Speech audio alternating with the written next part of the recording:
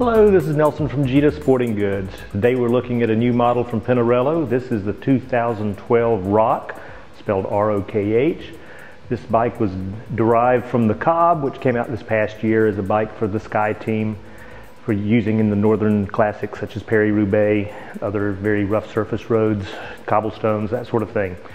Idea behind the Cobb and the ROKH as well is to give a little bit extra clearance for larger tires, change the geometry a little bit, bring the head tube a little higher, a little bit longer wheelbase, make the bike more comfortable for rougher surfaces, and also to bring a little additional level of comfort for people doing century rides and this sort of stuff. In fact, this geometry from Pinarello is indeed called a century ride.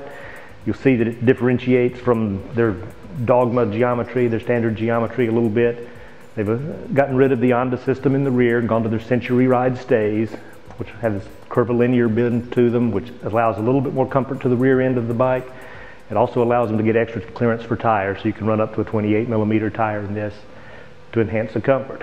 Same with the fork. They made it a little bit longer. They've increased the rake a little bit. It adds additional clearance again to get up to a 28mm tire.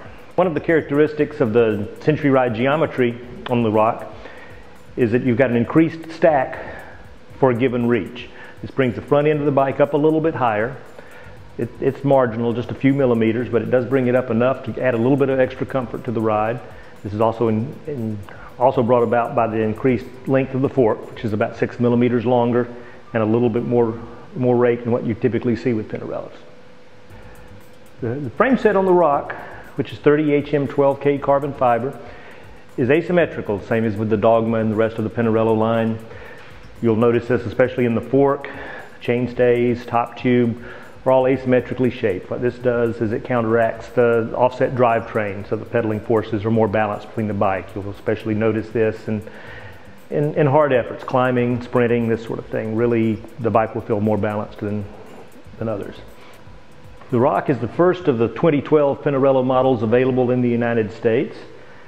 It comes in the two bills, Force Rival or Ultegra. It comes in 3 colorways. Be on the lookout for a contest we're running through Bicycling Magazine in conjunction with Pinarello for the chance to win a ROKH.